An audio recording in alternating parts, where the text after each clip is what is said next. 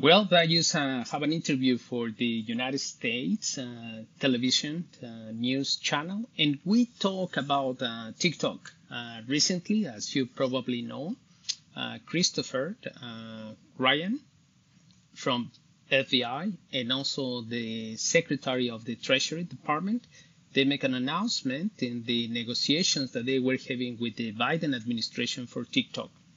The problem is according to an investigation, it turns out that indeed the data of the users in the United States was accessible by Chinese government. That is a fact and has been proved.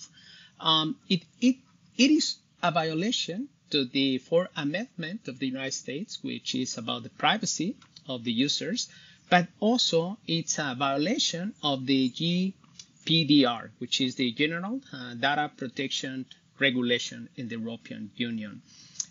You probably remember that the CEO of TikTok,